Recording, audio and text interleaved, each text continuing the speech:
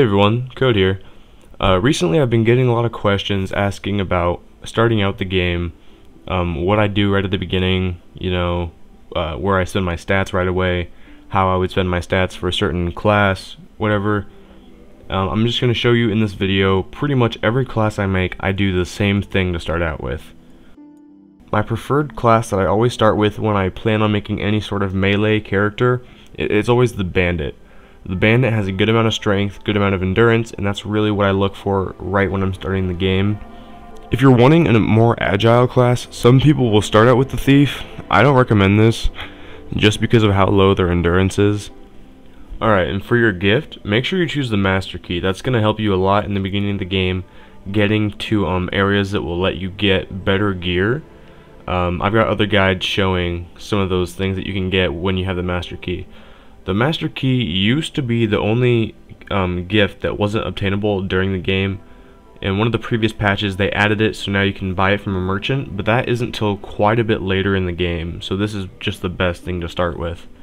Physique, it doesn't really matter, but usually I like to go with, either slim or very slim, just because you can kind of see more around you, and that's gonna actually be really helpful. If you're going with large, very large, don't know why you do that, but if you are, it's going to be kind of a little bit harder to see, and in PvP as very slim, it just kind of feels better when you're maybe swinging behind them to, get that back hit or whatever, so slim or very slim. Face, it really doesn't matter.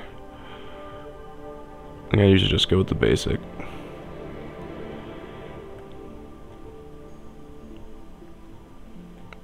Let's go short. Nah. Let's go short. Dark brown is fine.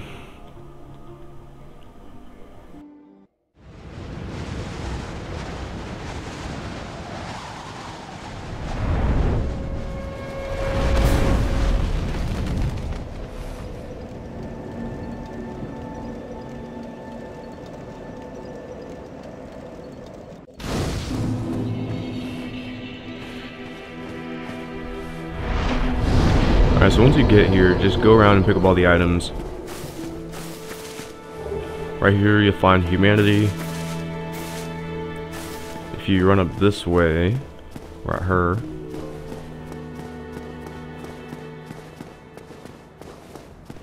If you talk to that guy, he'll let you join Covenant of the White. He will sell you some miracles and stuff.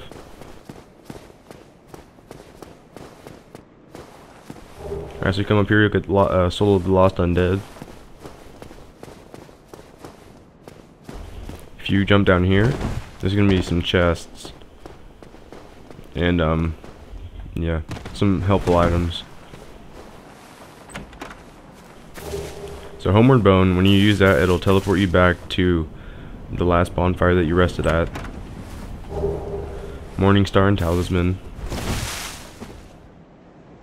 Not all that good of one though. And cracked red eye orb, that'll let you invade other players. Yeah. And Lloyd's Talisman. If you throw this, I think it's mainly for PvP, at least that's what I've noticed it for. If you're in PvP and you throw it at someone and it hits them, they won't be able to use their Estus Flask to recover. So that's pretty helpful. It'll only be used if you're the invader though, because invaders can't use Estus Flasks. Alright, so just kind of be careful when you're going through here. These guys are not easy to kill, so you're gonna have to go fast.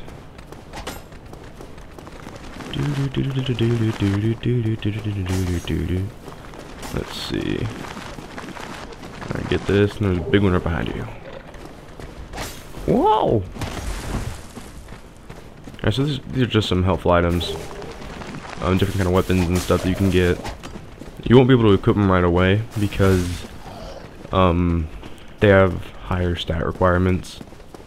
Alright, so you got a couple weapons there. Now this one, I have not seen many people know about this. So if you come through here, yeah, come through here. Cross over right behind here. Soul of the Lost Undead. Oh, sweet Jesus! Whoa! Alright, run up these stairs. Just kind of follow the path to the left.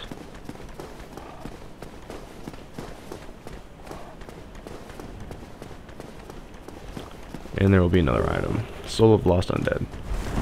Alright, now hurry back, run back to the bonfire so the skeletons reset and they'll stop chasing you. Because you don't want them chasing you forever. Alright, so there's another item over here. The Ring of Sacrifice. Or Ring of Rare Sacrifice. Something like that.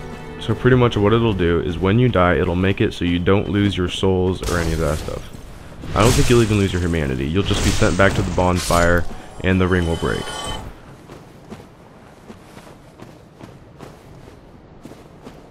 So just kind of get a run jump across here. Kind of scale across these walls. Careful because it's very thin. Pick these up. Alright, and the Ring of Sacrifice. There you go. And later on in the game there'll be a merchant here. I believe it happens after you kill the Gaping Dragon. Alright, so go back to the bonfire. You can either just do the run jump the same way you came, or you can use one of your homeward bones. Either way is fine. Alright. And now you've got some souls, homeward bones, all that kind of stuff. Go ahead and use the souls. It's kind of nice to get a little bit of soul bonus right at the beginning.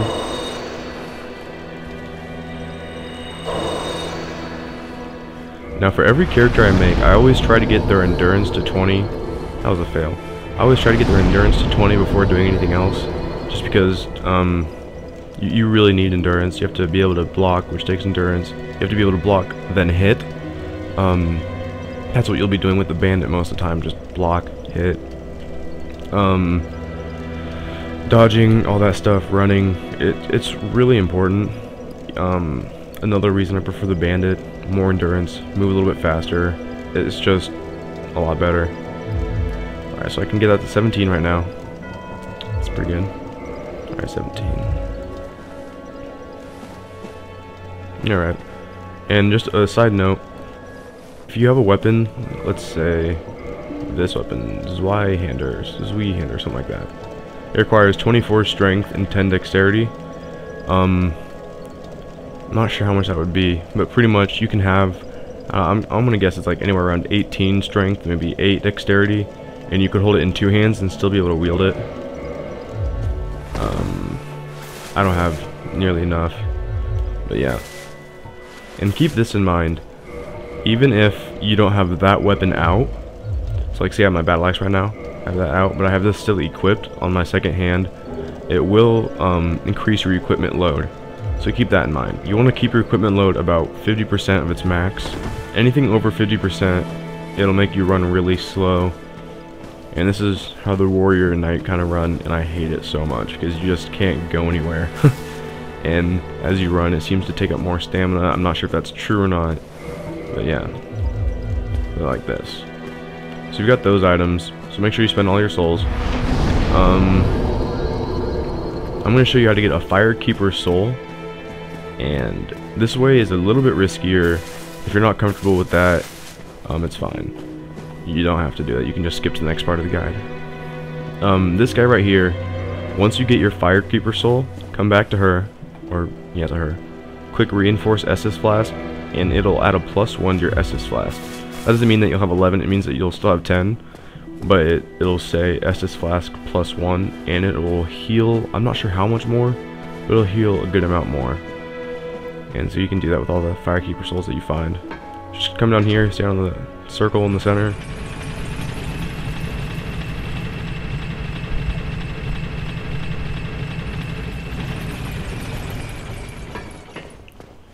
And again, there's some items down here.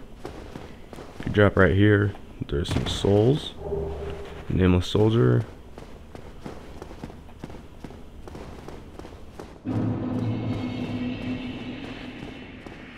Right here, there's another staircase that leads up.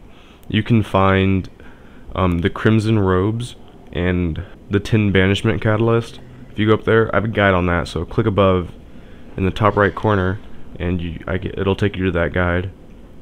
If you click in the upper left, it'll take you to a guide showing you how to get Astora's straight sword and the Dragon Crest shield. Both guides will talk about what each of those things are good for.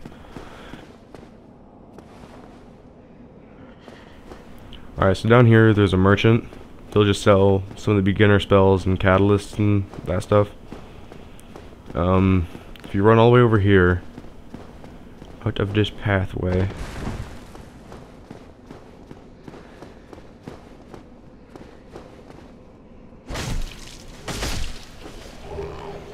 there's you got an S-stick.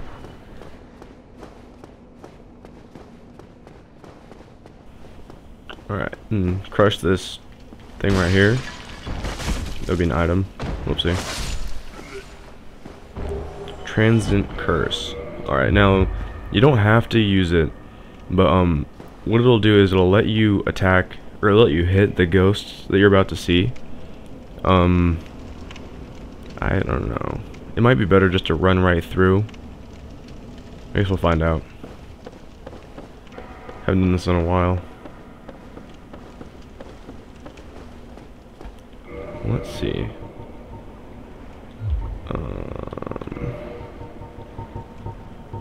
So I might as well. Let's give it a go. Name that reference. Leroy Jenkins. T. Look at my souls. Alright, you're gonna face two ghosts right here. Try not to fall off. That's how I died the first time. And you got a Firekeeper. Oh my gosh!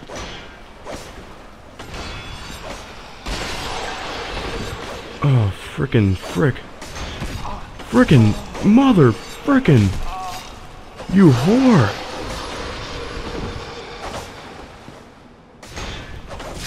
And I'm dead. Son of a bitch. Alright, well, you only lost 700-ish souls. Yeah, I think it's worth it. Because you get this Firekeeper soul, and it gives you a bonus on your SS flask. And that's just kind of good to start out with. Yeah. You might be able to, as soon as you get the Firekeeper soul, use your Homeward Bone real fast and teleport back. But it wasn't too many souls. I mean, I know it is the beginning of the game, so it's kind of important. But I think it's completely worth it to get the Firekeeper soul. So once you have that, run back down here. Talk to this lady. Reinforce SS flask, click yes. SS flask reinforced. And at the bottom you'll see that it has +1 now. That means it's stronger, so it'll heal more. Alright, so that's showing some of the items and stuff that you can get right at the beginning. I do have other guides showing more stuff at the beginning of the game. These were I just wanted to make this to show kind of the more basic items, not necessarily class-specific items. So if you want to see those, I'll put a link to them in the description. So yeah, you can check those out. Alright, now I'm going to show you how to parry and how to efficiently backstab. I see a lot of newer players, I get a lot of newer players sometimes asking me how I backstab so easily, I make it look easy, kind of, you know, that stuff. So pretty much, when you're here,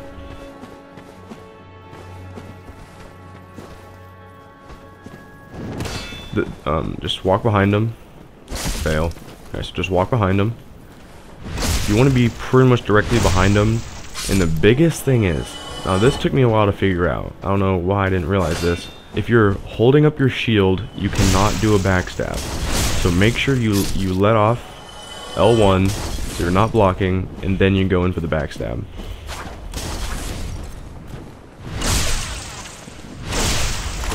Alright, now I'm going to show you how to parry.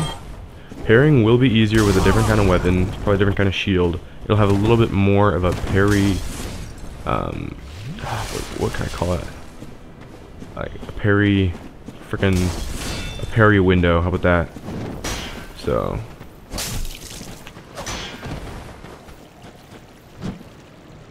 that was a fail. Alright, so pretty much right as they raise their weapon, just click L2 and then R1. Parries do a lot of damage. They do more than backstabs. They're usually harder to execute. Alright, thanks for watching, guys. I hope this guide helped. If it did help, though, don't forget to like, comment, or subscribe. If you have any suggestions for new guides, just leave a comment below.